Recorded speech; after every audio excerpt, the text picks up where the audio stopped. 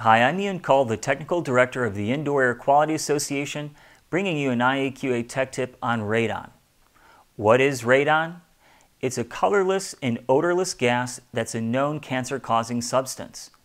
Radon is naturally occurring and found in the ground at varying concentrations worldwide. What factors influence the amount of radon that enters a building? Let's look at 4 key factors. The first factor is the amount of radon in the soil, which varies across the globe. There are radon maps which help you visualize the varying degree of radon in the soil. A word of caution: even a building in a traditionally low radon area can have a problem. You won't know until you test.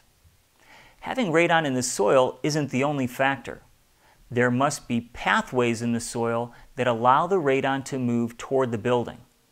The radon first travels through fractures, fissures, and faults in the Earth's crust, and then through pores in the top layers of soil. The soil's moisture content, porosity, and permeability all will affect the transport of radon indoors. We can't really change these first 2 factors, but there are other factors over which we have more control. The third factor is the presence of entryways through the building's enclosure. There could be a high concentration of radon in the soil under a building, but it may never cause a problem if the foundation was well sealed. Any penetration through a below-grade wall or floor is a potential entryway.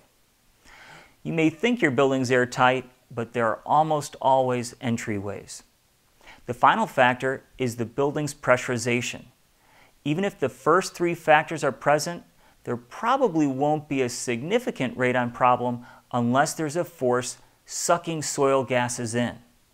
Some radon will naturally diffuse through openings due to Fick's law, but it's pressure relationships that are the real culprit. Buildings under a negative pressure will have more problems with radon. Positive pressure can be established with a well-designed ventilation system. If you have a problem with radon and need some professional advice, visit IAQA.org and click the Find a Pro button on the homepage.